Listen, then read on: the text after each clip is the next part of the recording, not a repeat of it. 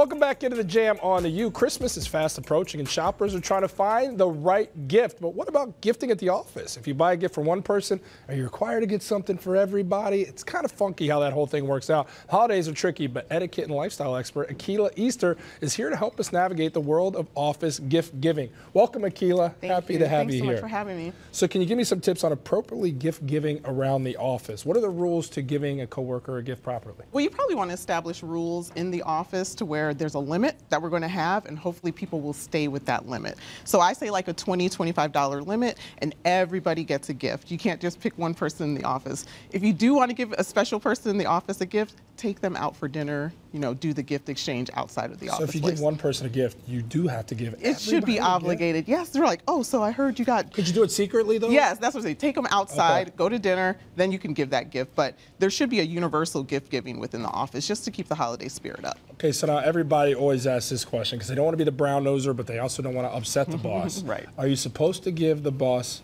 a gift? It's technically not appropriate to give your boss a gift, but you can, as all the colleagues come together, they can pool their funds and then they can all give the boss a gift. You don't want to have the boss having a situation of favoritism. So you should avoid trying to sneak in that little gift, maybe a nice card, and then everybody in the office gets a gift, so it looks the same. Okay, now so if I work with two lovely ladies yes. who are the co-hosts here who do a phenomenal job. I'm following their coattails most of the time. Have you gotten their gifts yet? I haven't gotten theirs, but should I expect a gift from them? Yes, you should. They should. So if they're listening right now, they should know.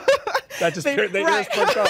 Oh, I got to buy this guy something great. They're getting to know you, so they probably know something about you that's unique, and they can share that gift for you. Okay, so now is it reciprocal? Do you negotiate, like, okay, if they gave me this, do you wait for a gift and say, I'll give them something that costs this much? That is petty. That is petty. No, I'm trying to figure out, like, so as not to upset them, is to get something cheaper than what they give you. I mean, is there science to this whole thing? Well, that's how we establish the cost. So we communicate with each other, let's not spend over $25, especially if you have a large office. So you want to make sure that you set a cost and everybody abides by that. And don't do the $5 out of the $25 range. So you want to make sure that you're living up to that range. Is there always like a home run gift to give? Like, I feel like gift certificates, coffee is always a big thing. Yes. So Starbucks gift card. Right. So if you want to do traditional things, like what I brought were little chocolates. So the uniqueness about these chocolates is that they're from Chicago, made in Chicago, and they have Chicago icons all throughout here. So that's one thing. So you added a twist to it. And this is from Veruca. They're located on Halsted Street. And then here's another thing that I'm in love with. It's an ornament of chocolate.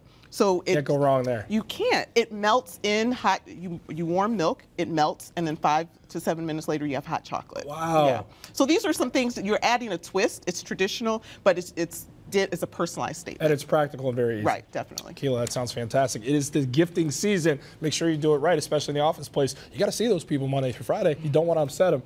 Akilah, thank you very much for the time. Thank you for having me. Really appreciate it. You can check out more about Akilah on her website, akilahct.com.